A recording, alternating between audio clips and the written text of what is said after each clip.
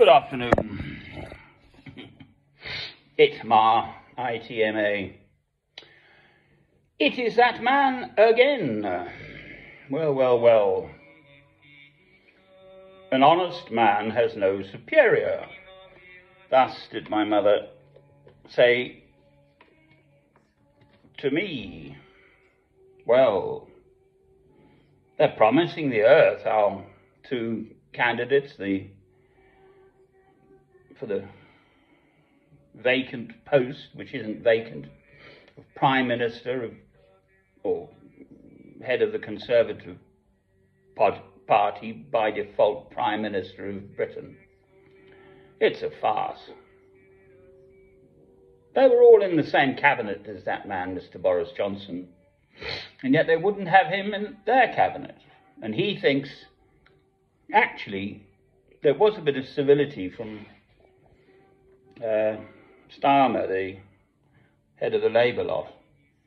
He did actually wish Boris Johnson fair speed, as it were, in his future. Ghastly man, Mr. Boris Johnson. Done no end of harm to an already rock-bottom level of trust in politicians. It's fallen through the floor somewhere now. I mean, he did nothing akin to Mr. Tony Blair. Mr. Tony Blair, as far as I'm concerned, absolutely should have been arrested, tried, convicted for crimes against humanity, and all of his cabinet. Much, much worse stuff. Indiscriminate tens of thousands of innocent Iraqi citizens slaughtered on a pack of lies. All that weapons of mass destruction. Absolute total codswallop. Mr. George W. Bush's poodle, he too, absolutely the same. Should be in jail for life for crimes against humanity and genocide. Those are the two former leaders of Britain and America. Where does that leave us?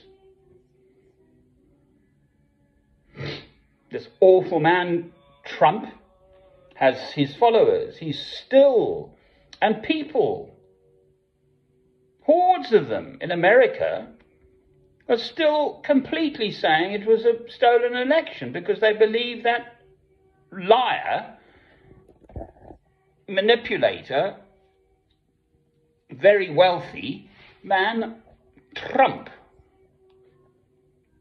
Well, if that is the example set to us by the great and the good, as it were, where does that leave us, the rest of the citoyens, the plebs, us lot, the ordinary peeps?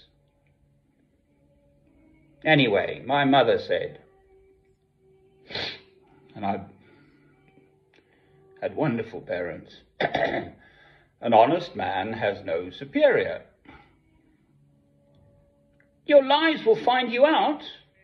You know, we do have something called the media, journalists, records, films, tapes, whatevers. They're mouthing off promises galore, which they utterly can't keep. There's something called the world economy, which is tanking. Just tell people the way it is.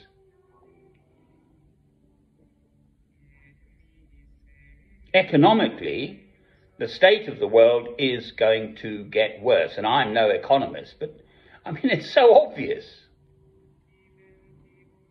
Given all the goings on, COVID, the war, Ukraine, Russia, which may well escalate into something much, much worse. If ever America and Russia stop rattling their sabers and start drawing their swords, basically. And China's with Russia. It's not a game, all this stuff. Well, it is obviously to some people. Just a great big game with tens of thousands of human beings as the pawns, actually. I think that is the way it goes.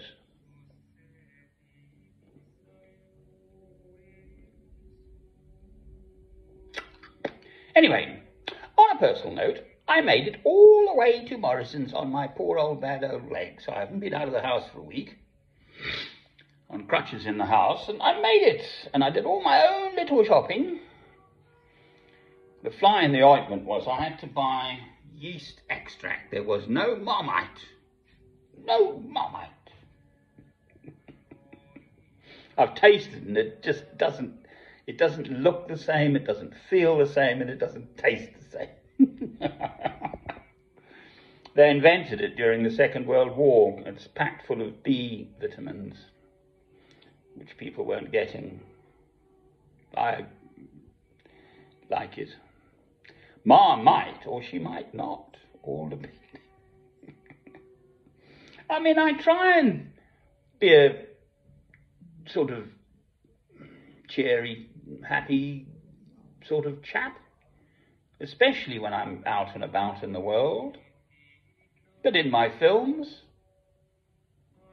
but these subjects are life affecting. I can see it.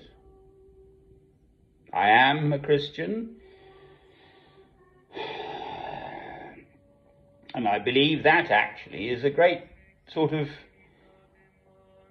help in me seeing the world more clearly as it really is, rather than as the great and the good present it. They've got their axes to grind and their own interests and all the rest of it, whereas I only have my love of God through Christ.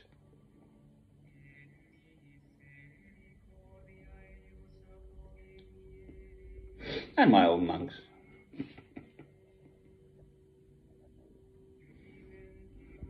So, the world's a mess, we know that. Count your blessings, and love is the answer. Amen.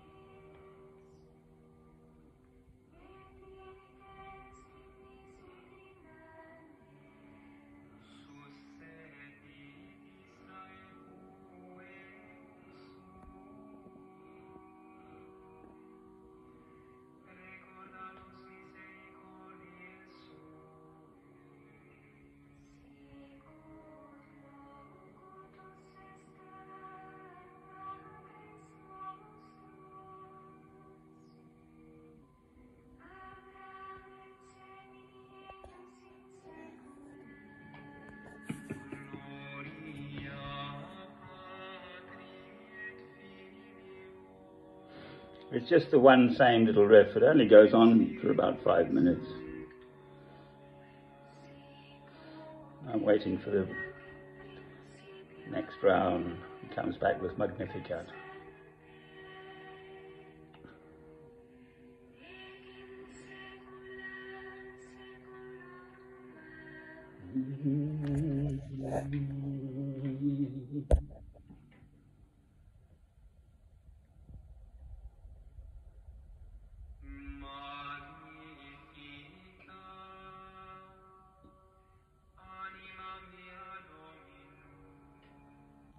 That means I magnify, glorify the Lord, and then anima mea Dominus means give my spirit some anima, some woof.